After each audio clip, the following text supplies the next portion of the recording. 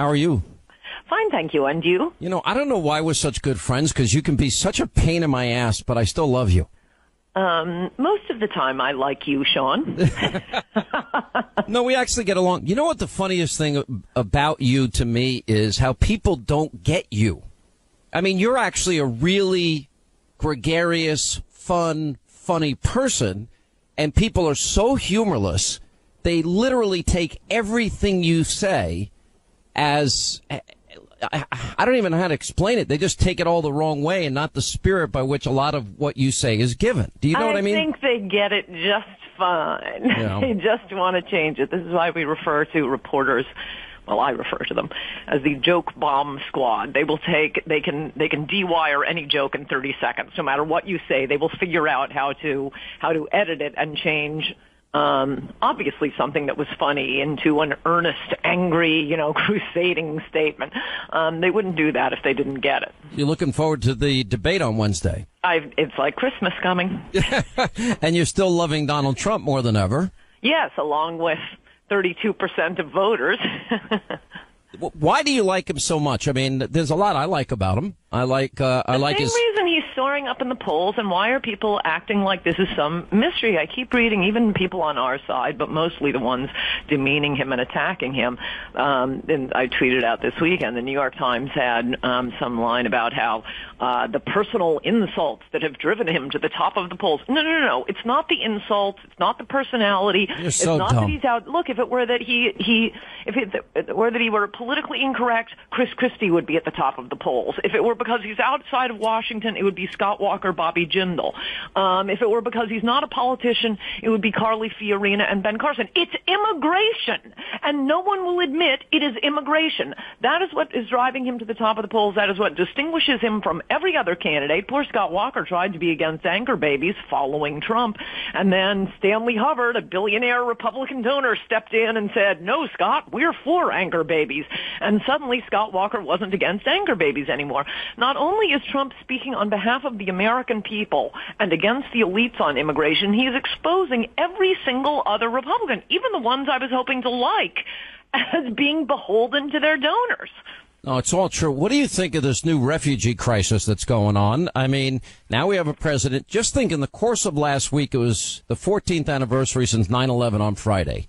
And the day before, the Congress voted to give the Iranians assure that the Iranians will have nuclear weapons and 150 billion of our dollars to build them. Right. And similarly, on the same day, the president says he's going to take in at least 10,000 Syrian Iraqi refugees, even though our intelligence officials are telling us, there's definitely going to be ISIS and Al-Qaeda guys that infiltrate the refugees and are trying to make their way through Europe into the United States. No, of course. It's not like this is some, wacky conspiracy theory. This is what ISIS says. This is what ISIS says, and now we have Saudi Arabia offering to donate money. They won't actually take any refugees, but they will donate money to Germany to help with the feeding, the housing, the clothing of the refugees. No, Sean, to build 200 mosques. They're seriously doing that. No, Trump is right. We are led by stupid people, and the usual half measure, thought up by Republicans. Well, we can't be completely against refugees. No, be completely against refugees. We don't want them. And their position is... You know why we don't want them? Because our intelligence tells us that ISIS and Al-Qaeda is going to infiltrate. That means they're coming to the country. Well, that's part of it, yeah, but we don't need any more millions of third world people dumped on our country. Then there is no country, thus the subtitle of my book. The whole world becomes the same teeming mass of peasants. No, without America, who is going to go in and save countries from dictators, from earthquakes, from tsunamis? Good luck, checking with Mexico. But needless to say, the mealy-mouthed midway position of most Republicans is, we'll only take the Christians. No, we don't want the Christians. Alleged Christians. For one thing, we have to take care of our own people first. That's number one. We've been taking care of the whole world for a long time now, and our country is collapsing. We need a little me time here. But point two, as I described in my column last week, and I hope you read it because I'm breaking some news here. I had a few stories of our beloved refugees in this country who turn out to be jihadists. Their great gratitude for us paying for this one guy, the Uzbek in Boise, Idaho, where there are hundreds of Uzbeks who claimed they were being persecuted because they're Christians. Well, this Uzbek brought his sister, his children, his wife, his ailing parents. Whoa, boy, are you on the hook for that, taxpayer. And what he was doing, instead of getting a job, was planning jihad here against America, plans to bomb military installations in Texas and Utah. And he's communicating back with his jihadist buddies in Uzbekistan, bragging about, I am the one who is closest to the infidels. And this is a guy who got in claiming he was persecuted because he was a Christian. No, look, I'm sorry. The rest of the world is a hellhole. We don't need to turn our country into it. First, we take care of our own. It's like, I just thought of it flying out to a speech in St. Louis this weekend. You know, when you sit down and they're going through the safety instructions with you, they say the gas mask will pop out if you need air. And if you're traveling with a child, put on your gas mask first.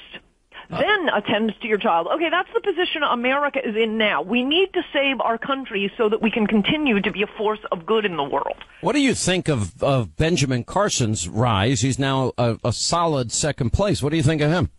And the Republicans do this. It's very sweet. Republican voters are sweet people. I like Ben Carson. I like Herman Cain. He had a plan. I really liked that 999 plan. At one point, I liked Colin Powell. We go through this all the time. By the way, at one point, you liked Chris Christie, and I'll never, Chris Christie, you were hated for liking him. Well, by you. That's correct. Yeah, pretty much. Yeah, and by the way, Chris Christie would be at the top of the polls now if he had listened to me on immigration, but no, he voted for your buddy Marco Rubio's amnesty plan. That's when I dumped Chris Christie, and then he turned around, doubled down, and pushed in-state tuition for illegals. I had on the program last week both Kasich and Jeb Bush, and both of them are solidly in the camp of Obama and taking in these refugees. I don't get it. Of course they are. They're both for open borders. It's nuts. They're both completely for open borders. Why are you just lukewarm on Carson? I think Carson is a very understated guy. Because he's also for a pass legalization, says a fence won't work, and as of yesterday, had a somewhat, look, he's a nice man, he's well-spoken, I like him personally, but no, look at everyone keeps attacking Trump saying, well, he's not giving us policy details. He's the only one who's given us policy details. At that speech a month ago up in New Hampshire, he's actually giving us the building requirements for what the wall will be. And I bet you one question that will not be asked at the debate this week, an interesting question that would actually distinguish the candidates as opposed to seeing which one can denounce the Iran deal with more vitriol, is are you for a wall or against it, and why not if not? Because there's only one guy who's going to say, I'm for a wall, and tell you how to build it. But yesterday, Carson said, and that's but the reason I mentioned the policy details, what are Carson's policy details? People like him personally the way they personally like... I've interviewed these guys a lot, and I agree with you. Donald Trump has given more substance than he's ever been given credit for. We have no substance from the rest of them. Yesterday, no, I'm getting substance from a lot of them. I'm trying to work around you. Yesterday, Ben Carson was asked about, or at least it ran in a newspaper yesterday, and I tweeted it out. He was asked about Ferguson and Officer Darrell Wilson shooting Big Mike, and he said his response was, well, I wouldn't have shot him. I think I would have arrested him. What do you say? What do you think Officer Wilson was trying to do? He was trying to arrest him. You can't fight a cop for his gun. Now, what do you say? Because the big criticism that I would argue and I would predict for Wednesday that I think all the candidates are going to gang up on Trump. Of course. I think they're angry that he has sustained his numbers in the polls and actually is surging. So my question is, when they attack him for his changed positions, for once being a Democrat, for donating to Hillary, being part of the problem by buying politicians, what do you think the answer should be? Well, I'm sure he will come up with a fantastic answer. I'm asking what you think it should be. What I would say, not speaking as him, but speaking on his behalf here, there is one consistent strain throughout Donald Trump's life. I also tweeted out an article about when he saved a family farm that had been in the family for like 5 generations. It's such a touching story. It'll make you cry. This was back in 1986, and the quote he gave at the time, they flew up for Christmas Day, burned the mortgage in the lobby of Trump Towers and had dinner with his family, and the father of the family farm had committed suicide hoping the insurance money would save the family farm. It was an incredibly sad story, and Trump saved the day. And the quote he gave at the time, this was back in 1986, was, we send millions of dollars to foreign farmers, but we don't help our own American farmers. I saw an interview with him. Also, I tweeted out Donald Trump being interviewed by Larry King, I think the 1988 Republican National Convention. He's introduced as a Republican. Talks about one of the things that I thought was interesting was that he said he had just come from a speech Dan Quayle gave. And no matter what King would ask him about, he just kept coming back to. And boy, that Dan Quayle was very impressive. Moreover, I just saw a big ad Donald Trump took out. The date is smudgy. I don't know if this is going around the internet. I'm about to tweet it out. From, I think it was May 1990, coming out for, supporting the police on the death penalty and saying no one is going to be safe without secure communities. One thing, he spoke when we were the only 2 speakers at the March 2013 CPAC who spoke against amnesty. Every other speaker at the alleged Conservative Political Action Committee was pro-amnesty. So he has a consistent strain going back 20 years of being for Americans first. And why? Because he didn't make his money outsourcing jobs. He makes his money here in America. He's in real estate. You can't outsource real estate. If America goes under, his entire business goes under. This is in his heart. He feels it. He's the only one right now. I mean, I loved Mitt Romney because he was good on immigration, better than any of the rest of them. But all of the elites back then were hysterical about self-deportation. How do they like a wall and mass deportation? Because that's polling pretty well. Well, he also said he'd get people out of here and have the wall built in 2 years, I think, this weekend. Let me ask you on the Democratic side. I mean, Hillary apparently didn't wipe her server clean. Everyone's talking about Joe Biden getting into the race. Do you think he's a threat? He's a threat to Hillary, absolutely. I think what is happening with the Democrats is they realize Hillary is an absolute clunker of a candidate, but they can't face down the feminists.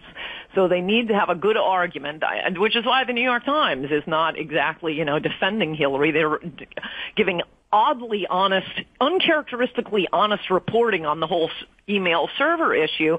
The Democrats need to be able to go to the feminists and say, look, we tried, but she's a loser. So we have this nice Vice President, Joe Biden. We're going to run him instead. And don't worry, Debbie Wasserman Schultz will still run the Democratic National Committee or whatever she's running. But the feminists are the noose around the Democrats' necks, the way some fake Tea Partiers are around the Republicans' necks, and this is what they're facing with Hillary. But I think either of them will not do very well against Donald J. Trump. It's going to be fascinating. I do think that the electoral map is difficult for any Republican. And thanks to immigration, right? Who would you pick if Trump gets the nomination, because you're such a big Trump supporter? Who would you want him to pick for VP? I'm so glad you asked, because I have the most dynamite ticket and an emergency backup. All right, you got 30 seconds, so go. Trump Romney. Comes the crazies, establishment type, and he can take care of the Fed and all of the busy work things. He seems to love the country or wouldn't have run. My emergency backup is Dave Bratt, the guy who beat Eric Cantor. Tall, handsome economics professor and fabulous on immigration. You know, one thing I will say about you, Coulter, you're never dull. You're never boring. I mean, you always have strong opinions. You back it up with a lot of research. I always enjoy talking to you. I really do. I miss having you on the show. And so stop being Well, why don't you have me on the show then? Oh, why don't you book yourself the way you always do, which apparently you got ticked off at me over something, which I have no recollection about. And you are such a liar. Okay, I'm coming on this Thursday. Announce it to everybody. All right, Thursday's not going to work. I'll tell you why later. Oh, okay, listeners. Friday. See that? Friday works. The family farm. It was an incredibly sad story, and Trump saved the day. And the quote he gave at the time, this was back in 1986, was, we send millions of dollars to foreign farmers, but we don't help our own American farmers. I saw an interview with him. Also, I tweeted out Donald Trump being interviewed by Larry King, I think the 1988 Republican National Convention. He's introduced as a Republican. Talks about one of the things that I thought was interesting was that he said he had just come from a speech Dan Quayle gave. And no matter what King would ask him about, he just kept coming back to. And boy, that Dan Quayle was very impressive. Moreover, I just saw a big ad Donald Trump took out. The date is smudgy. I don't know if this is going around the internet. I'm about to tweet it out. From, I think it was May 1990. Coming out for, supporting the police on the death penalty and saying no one is going to be safe without secure communities. One thing, he spoke when we were the only two speakers at the March 2013 CPAC who spoke against amnesty. Every other speaker at the alleged Conservative Political Action Committee was pro-amnesty. So he has a consistent strain going back 20 years of being for Americans first. And why? Because he didn't make his money outsourcing jobs. He makes his money here in America. He's in real estate. You can't outsource real estate. If America goes under, his entire business goes under. This is in his heart. He feels it. He's the only one right now. I mean, I loved Mitt Romney because he was good on immigration, better than any of the rest of them. But all of the elites back then were hysterical about self-deportation. How do they like a wall on mass deportation? Because that's polling pretty well. Well, he also said he'd get people out of here and have the wall built in 2 years, I think, this weekend. Let me ask you on the Democratic side. I mean, Hillary apparently didn't wipe her server clean. Everyone's talking about Joe Biden getting into the race. Do you think he's a threat? He's a threat to Hillary, absolutely. I think what is happening with the Democrats is they realize Hillary is an absolute clunker of a candidate, but they can't face down the feminists. So they need to have a good argument, which is why the New York Times is not exactly, defending Hillary. They're giving oddly honest, uncharacteristically honest reporting on the whole email server issue. The Democrats need to be able to go to the feminists and say, look, we tried, but turn out to be jihadists. Their great gratitude for us paying for this one guy, the Uzbek in Boise, Idaho, where there are hundreds of Uzbeks who claimed they were being persecuted because they're Christians. Well, this Uzbek brought his sister, his children, his wife, his ailing parents.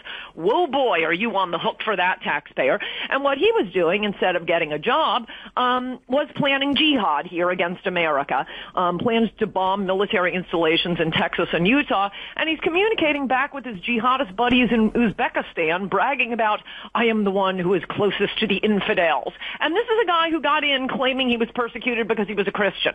No, look, I'm sorry. The rest of the world is a hellhole. We don't need to turn our country into it. First, we take care of our own. It's like, I just thought of it flying out to a speech in St. Louis this weekend.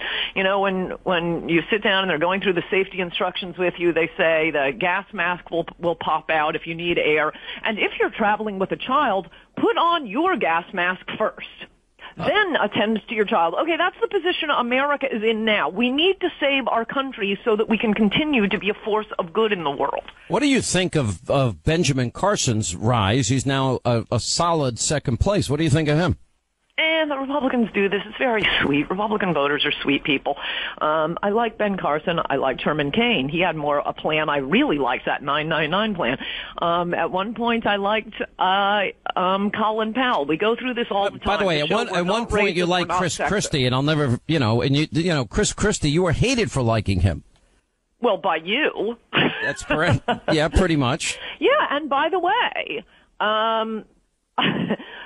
Chris Christie would be at the top of the polls now if he had listened to me on immigration, but no, he voted for your buddy Marco Rubio's amnesty plan. That's when I dumped Chris Christie, and then he turned around, doubled down, and pushed in-state tuition for illegals. I had on the program last week both Kasich and Jeb Bush, and both of them are solidly in the camp of Obama and taking in these refugees. I don't get it. Of course they are. They're both for open borders. It's nuts. They're both completely for open borders. Why are you just lukewarm on Carson? I think Carson is a very understated guy. Because he's also for a path to legalization, says a fence won't work, and as of yesterday, had a somewhat, look, he's a nice man, he's well-spoken, I like him personally, but no, look at everyone keeps attacking Trump saying, well, he's not giving us policy details. He's the only one who's given us policy details. At that speech a month ago up in New Hampshire, he's actually giving us the building requirements for what the wall will be. And I bet you one question that will not be asked at the debate this week, an interesting question that would actually distinguish the candidates as opposed to seeing which one can denounce the Iran deal with more vitriol, is are you for a wall or against it, and why not if not? Because there's only one guy who's going to say, I'm for a wall and tell you how to build it.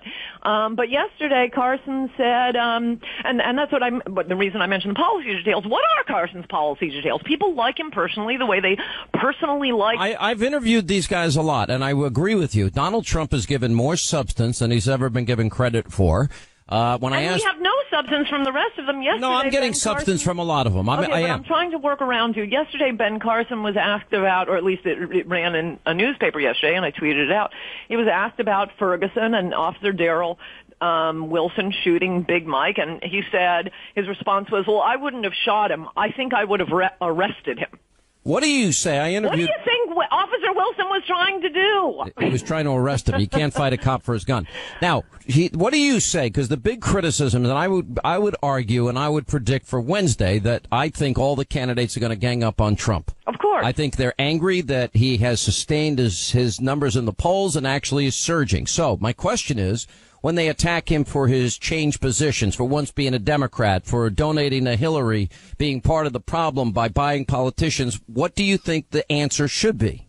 Well, I'm sure he will come up with a fantastic answer. I'm asking what you think it should be. What I would say, not speaking as him, but speaking on his behalf here, there is one consistent strain throughout Donald Trump's life. I also tweeted out an article about when he saved a family farm that had been in the family for like 5 generations. It's such a touching story. It'll make you cry. This was back in 1986, and the quote he gave at the time, they flew up for Christmas Day, burned the mortgage in the lobby of Trump Towers and had dinner with his family, and the father of the family farm had committed suicide hoping the insurance money would save, being beholden to their donors. No, it's all true. What do you think of this new refugee crisis that's going on? I mean, now we have a president. Just think in the course of last week, it was the 14th anniversary since 9/11 on Friday. And the day before, the Congress voted to give the Iranians assure that the Iranians will have nuclear weapons and $150 billion of our dollars to build them. Right. And similarly, on the same day, the president says he's going to take in at least 10,000 Syrian Iraqi refugees, even though our intelligence officials are telling us there's definitely going to be ISIS and Al-Qaeda guys that infiltrate the refugees and are trying to make their way through Europe into the United States. No, of course. It's not like this is some, wacky conspiracy theory. This is what ISIS says. This is what ISIS says, and now we have Saudi Arabia offering to donate money. They won't actually take any refugees, but they will donate money to Germany to help with the feeding, the housing, the clothing of the refugees. No, Sean, to build 200 mosques. They're seriously doing that. No, Trump is right. We are led by stupid people, and the usual half measure, thought up by Republicans. Well, we can't be completely against refugees. No, be completely against refugees. We don't want them. And their position is. You know why we don't want them? Because our intelligence tells us that ISIS and Al Qaeda is going to infiltrate. That means they're coming to the country. Well, that's part of it. Yeah, but we don't need any more millions of third world people dumped on our country. Then there is no country. Thus the subtitle of my book. The whole world becomes the same teeming mass of peasants. No, without America, who is going to go in and save countries from dictators, from earthquakes, from tsunamis? Good luck, checking with Mexico. But needless to say, the mealy-mouthed midway position of most Republicans is, we'll only take the Christians. No, we don't want the Christians. Alleged Christians. For one thing, we have to take care of our own people first. That's number one. We've been taking care of the whole world for a long time now, and our country is collapsing. We need a little me time here. But point two, as I described in my column last week, and I hope you read it because I'm breaking some news here. I had a few stories of our beloved refugees in this country. How are you? Fine, thank you. And you? I don't know why we're such good friends, because you can be such a pain in my ass, but I still love you. Most of the time I like you, Sean. No, we actually get along. You know what the funniest thing about you to me is how people don't get you. I mean, you're actually a really gregarious, fun, funny person, and people are so humorless. They literally take everything you say as, I don't even know how to explain it. They just take it all the wrong way and not the spirit by which a lot of what you say is given. Do you know what I mean? I think they get it just fine. Yeah. They just want to change it. This is why we refer to reporters, well, I refer to them as the joke bomb squad. They can de-wire any joke in 30 seconds. No matter what you say, they will figure out how to edit it and change obviously something that was funny into an earnest, angry, crusading statement. They wouldn't do that if they didn't get it. You're looking forward to the debate on Wednesday. It's like Christmas coming. And you're still loving Donald Trump more than ever. Yes, along with 32% of voters. Why do you like him so much? I mean, there's a lot I like about him. I like his... The same reason he's soaring up in the polls, and why are people acting like this is some mystery? I keep reading, even people on our side, but mostly the ones demeaning him and attacking him. And I tweeted out this weekend, the New York Times had some line about how the personal insults that have driven him to the top of the polls. No. It's not the insults. It's not the personality. You're so it's not dumb. that he's out. Look, if it were that if it were that he were politically incorrect, Chris Christie would be at the top of the polls. If it were because he's outside of Washington, it would be Scott Walker, Bobby Jindal. If it were because he's not a politician, it would be Carly Fiorina and Ben Carson. It's immigration, and no one will admit it is immigration. That is what is driving him to the top of the polls. That is what distinguishes him from every other candidate. Poor Scott Walker tried to be against anchor babies following Trump, and then Stanley Hubbard, a billionaire Republican donor, stepped in and said, "No, Scott, we're for anchor babies." And suddenly Scott Walker wasn't against anchor babies anymore. Not only is Trump speaking on behalf of the American people and against the elites on immigration, he is exposing every single other Republican, even the ones I was hoping to like, as